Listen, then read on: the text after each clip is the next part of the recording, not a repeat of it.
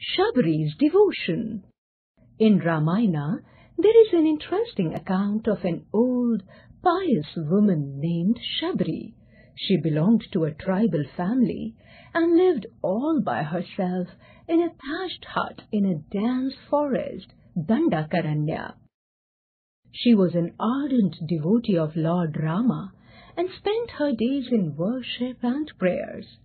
Being unlettered, she could not read holy books, nor could she understand the spiritual knowledge of the religious texts. She only knew how to transmit messages of her heart by means of love and pity. All her prayers were always answered. This strengthened her faith in God. She used to dance and sing with zeal in her worship sessions. Being a devotee of Rama, she was convinced that Lord Rama would one day surely grace her heart with his presence, and that day finally arrived. After leaving his Chitrakoot habitat, Rama, along with Lakshman, headed towards Dandakaranya forest to look for clues about Sita's whereabouts.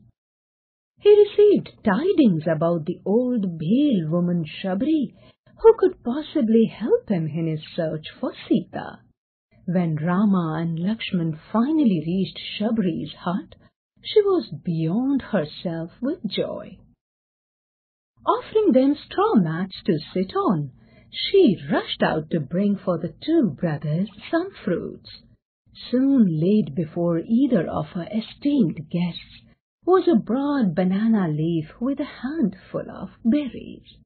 Like an affectionate mother, she picked up the berries one at a time, tasted them, and then offered the sweet ones to Rama and Lakshman. The brothers smiled and ate the berries with relish. Shabri's innocence, devotion, and affection won Rama's heart. He revealed to her about the 9 modes of devotion to God. Shabri told them about Pampa river, Kishkinda empire of Sugriva and Bali, and explained how Sugriva would be of great help in their mission to trace Sita.